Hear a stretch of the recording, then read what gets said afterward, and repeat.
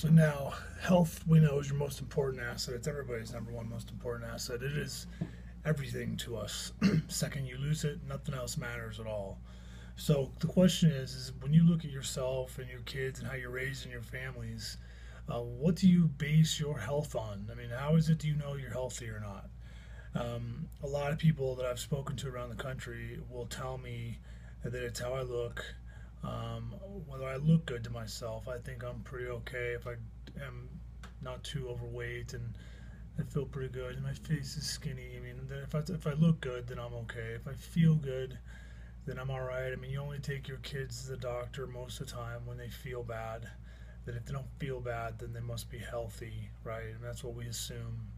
Or maybe you're asymptomatic, meaning maybe you have high blood pressure or diabetes or heart disease or something like that, cholesterol, and you're taking medication, and that medication's masking those symptoms, so you don't feel that stuff anymore or never did, and because a test said you had to take it, you did.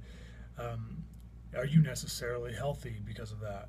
No, it's just masking a problem. I mean, our question is, why is it that you're breaking down like that? Why is it you're having to take the medication in the first place?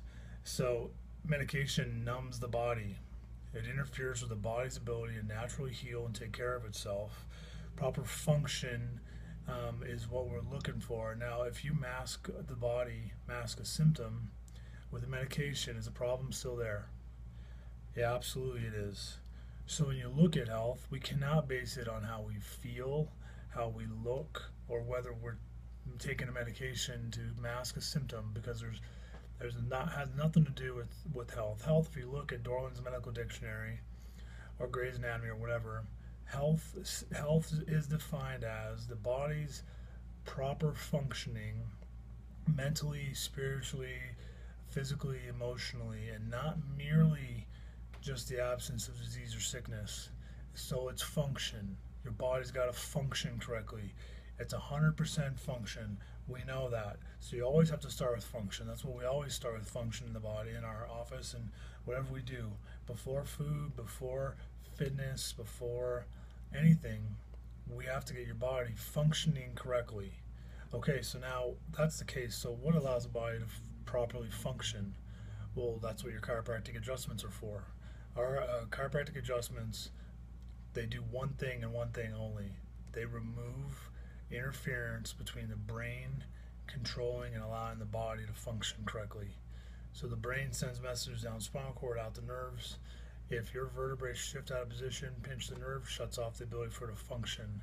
And so that's the problem. So we gotta get your body functioning better so you can optimally be as healthy as you possibly can.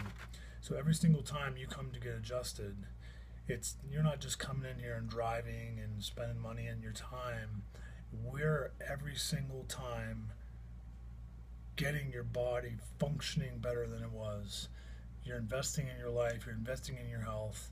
To get adjusted is the only thing that it does is remove interference to allow you to function better, to allow your body to be healthier so that you can be optimally live as long as you're supposed to live, have full quality of life, and enjoy the things that you want to do.